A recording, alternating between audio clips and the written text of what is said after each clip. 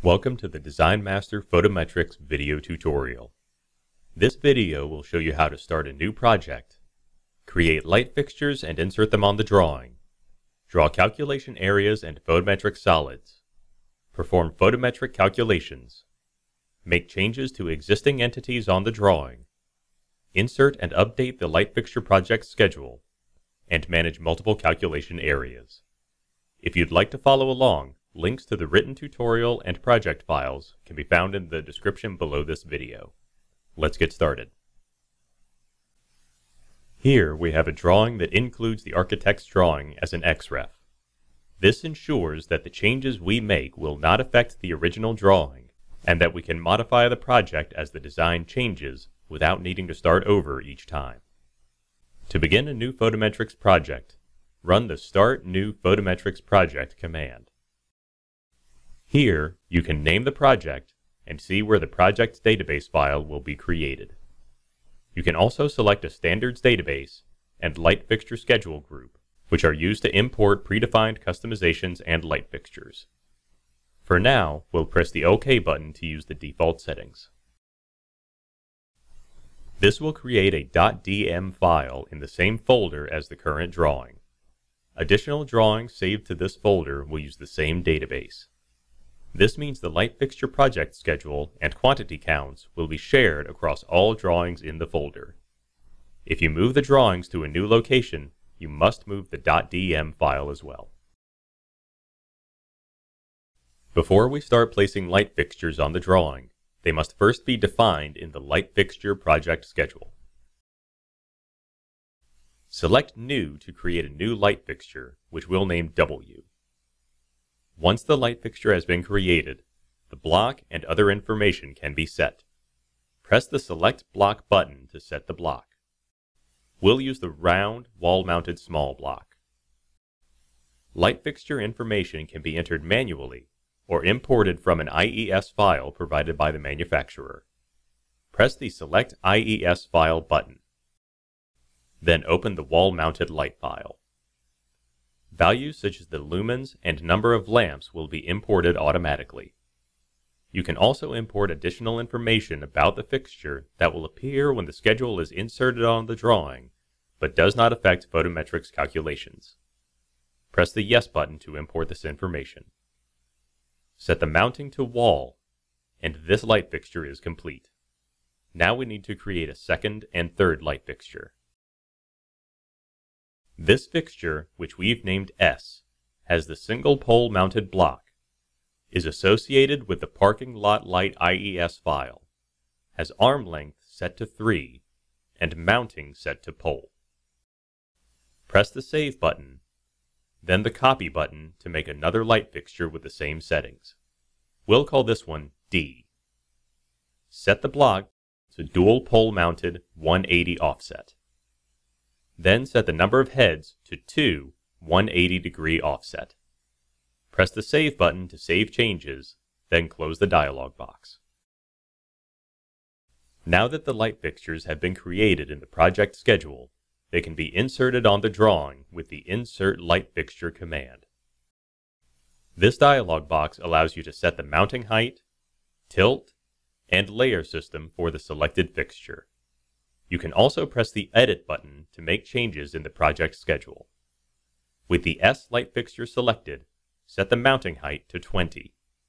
Make sure tilt is set to 0 and layer system is set to New. Then press the OK button. Specify an insertion point and rotation angle on the drawing for the light fixture. You can continue to place as many fixtures as you need. Once you have your light fixtures inserted like so, press Enter to finish the command. Then run the Insert Light Fixture command again. Select the W light fixture. Set the mounting height to 8. Set the tilt to 45 degrees. And make sure the layer system is set to New. Press the OK button to begin inserting this light fixture on the drawing. When you are finished, your drawing should look like this. Before calculations can be performed, we need to define the area on the drawing to be calculated using the Insert Calculation Area command. This dialog box allows you to set a title for the calculation schedule, grid spacing, calculation elevation, and more. For now, we'll use the default schedule title, grid spacing at 10 feet, and calculation elevation at 0. Check the Calculate Vertical Illuminance Levels at Area Boundary box. Set vertical calculation spacing to 2 and vertical display spacing to 5. Press the OK button to begin drawing the boundary of your calculation area. The boundary is drawn the same way as any other polygon in AutoCAD. Once your calculation area looks like this, press Enter to finish the command. You will then be prompted to insert the calculation schedule for the area. The top left corner of the schedule will be inserted at the point you specify on the drawing. To represent objects that block light, such as buildings, use the Insert Solid commands. These commands can be used to add single lines for walls, rectangles, or polygons for irregular shapes, such as the building in this drawing. In the dialog box, you can set a starting and ending elevation and a reflectance value for the object. For this shape, we'll use the default values of 0, 20, and 0.5. Press the OK button to begin drawing the solid around the building. The process is the same as with the calculation area. Your photometric solid should look like this when you are finished. Now that we've defined and inserted our light fixtures, calculation area, and photometric solid, we can calculate the illuminance levels for the area using the Calculate command. In this dialog box, you can set the intervals and colors of contours, how illuminance levels are displayed, the calculations shown in the schedule, and more. For this calculation, we'll use the default values and settings. Make sure the Zoom to Schedule after insertion setting is unchecked. Then press the OK button to perform the calculation. When the calculation is finished, your drawing should look something like this. Light fixtures, calculation areas, and photometric solids can be modified after being inserted on the drawing using the Query command. First, we'll adjust the mounting height of this light fixture. Set the mounting height to 25 and press the OK button. The drawing will not change, but if you run the Calculate command, you'll notice the foot candle values in that area are different. You can also edit multiple light fixtures at once using the Edit Multiple command. Set the callout of these fixtures to D and press the OK button. Again, performing the calculation will show different values around those fixtures. Finally, you can use standard AutoCAD commands to move, rotate, copy,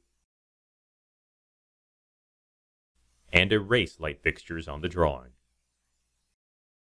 To make changes to a calculation area, run the Query command and select the boundary.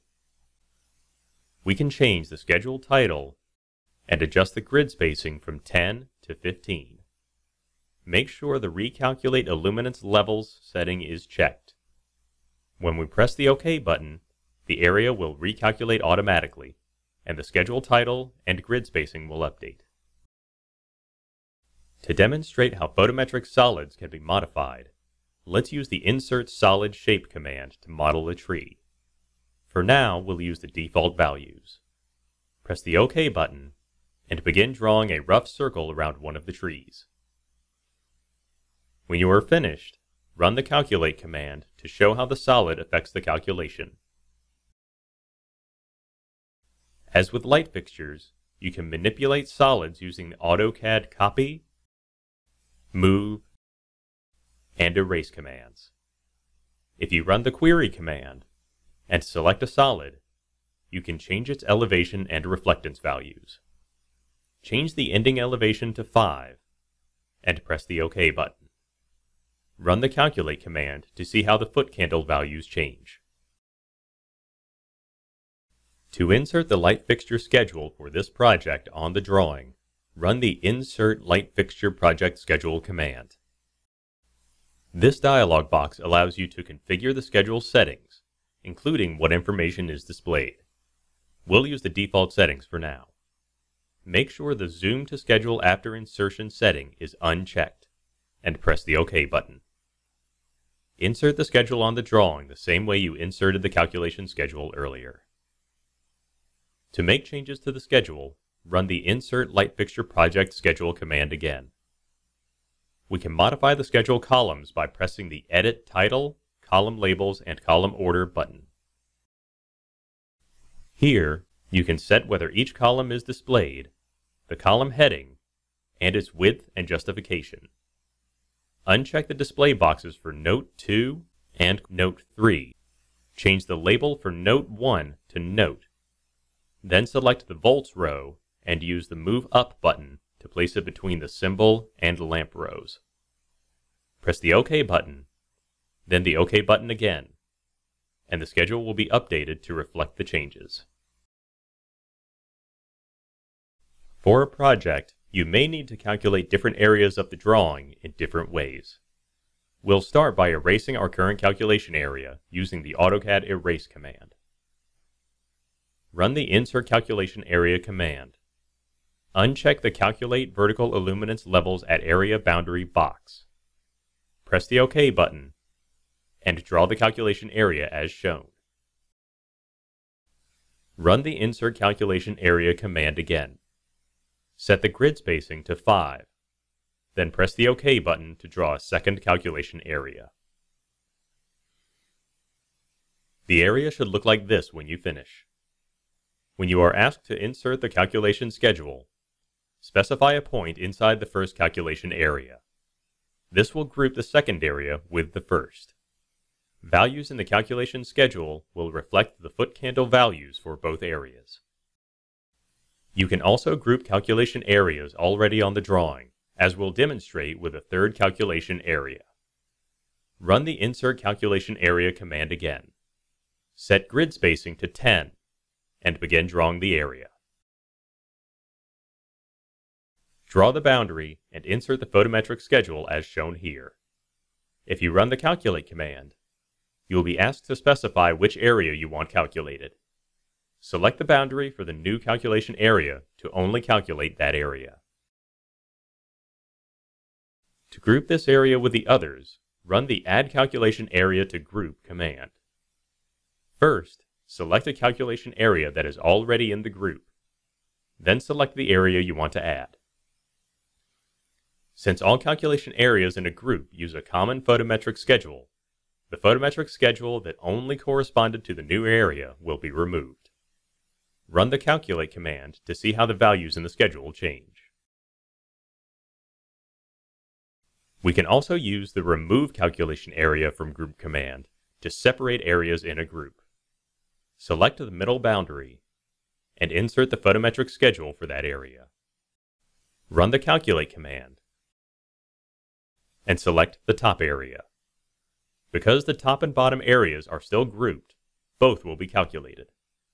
If we run the Calculate command again and press Enter, the calculation will be performed for all areas on the drawing. This concludes the Design Master Photometrics video tutorial. For more information about our software, you can read the user manual or visit the knowledge base using the links below this video. You can also contact us by calling 866-516-9497 or emailing support@designmaster.biz. Take care.